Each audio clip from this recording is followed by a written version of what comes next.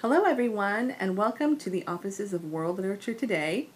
I'm Merleyn Bell, the Art Director of World Literature Today magazine, and I'm here with my colleague, Editor-in-Chief Daniel Simon. Hi everyone.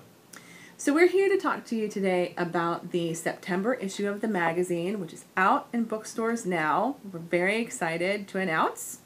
And it's also available on our website, worldlit.org, where you can find the entire web build-out of our issue online, and you can even now, just this year, become a subscriber to the issue online to have access to all of our content anytime you want it. So we thought we'd get together and talk to you guys about some of the highlights of the issue and give you a little inside scoop on the things that we've published for this edition. And I figured that we could start out talking with the cover itself, which features our Puterbaugh Fellow Alain Mabanckou. Of course, Alain was here in this past spring at the University of Oklahoma, and he was invited based on his really prestige as the preeminent Francophone writer in the world right now, or among the very best of the writers that are out there. He writes in French, obviously. He's born in the Congo, but he's a French citizen and now teaches at UCLA, so he lives in Los Angeles, so he's really a global citizen. But he's won lots of international awards, and last year was a finalist for the Man Booker Prize. So we thought it would be a great time to get him here for him to be able to meet students and faculty and the general public, and really he's kind of a star on the rise in the French-speaking world. Yeah, I think we were really lucky to have him. And I remember from his visit here in the spring that he was actually really personable and very charismatic, very funny.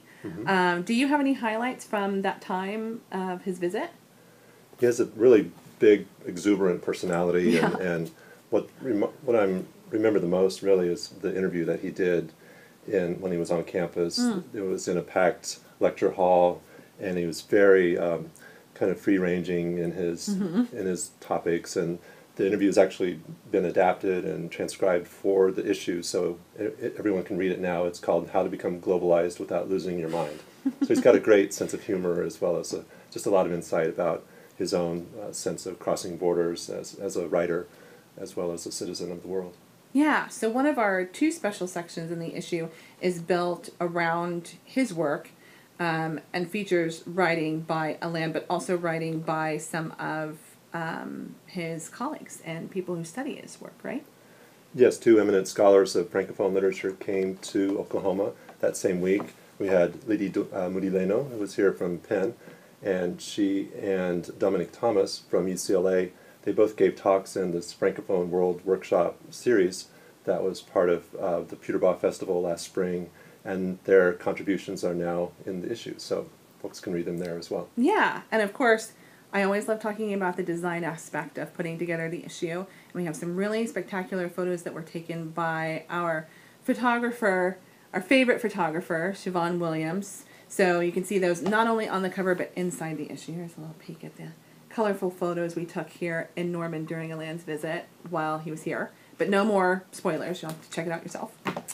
I could just point out one more thing about that section, if I may. The interview itself was conducted by Rokiatu Sumare, who's a PhD student here at OU, and so she did the interview as well as a translation of one of Alain's poems. And so for the first time, really, in the world, you can read a bit of his poetry in English. So it's kind of a feature of the issue as well. Yeah, really cool. So let's talk a little bit about our other special section, because we actually have two special sections in this issue. And the other one is about writing from the Gulf of Mexico. Right. Gulf Lit is what it's called. There are 10 writers featured in the issue.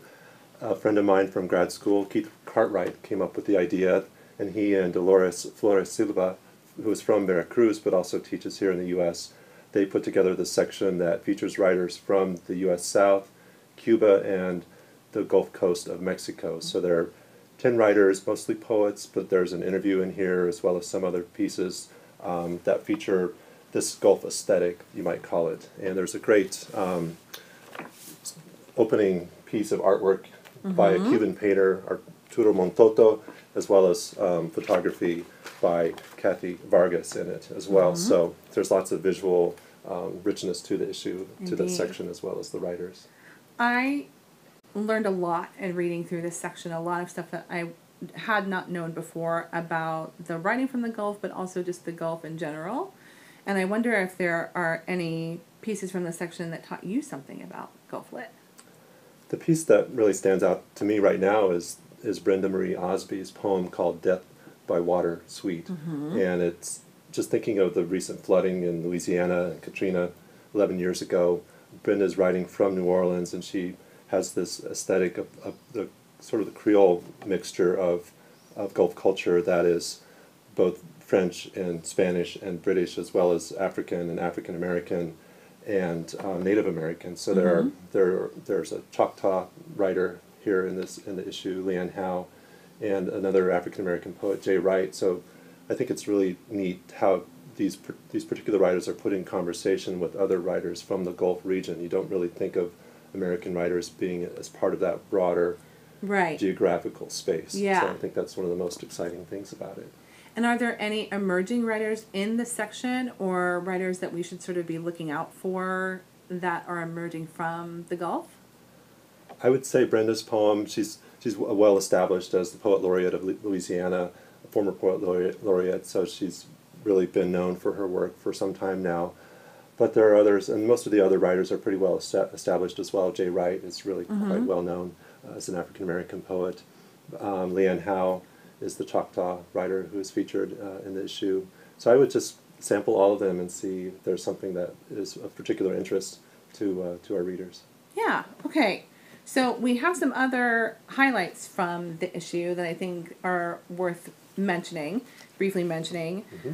So we have, you know what, you actually know better than I do what we have. Well, okay. So you tell us.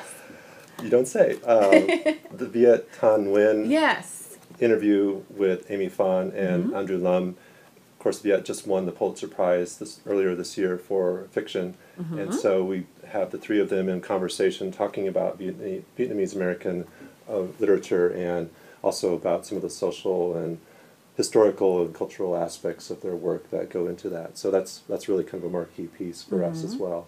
Really an exclusive that we were excited to get. Yeah, and we have the Puterbaugh essay.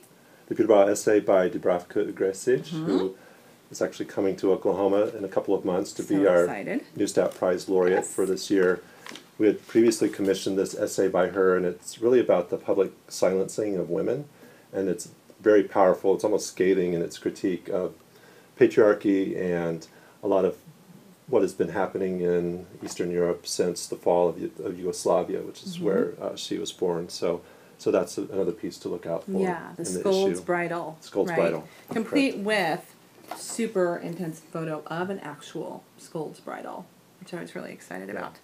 Yeah. As much as you can be excited about a Scold's Bridal. Imagine wearing that on your face. Yeah.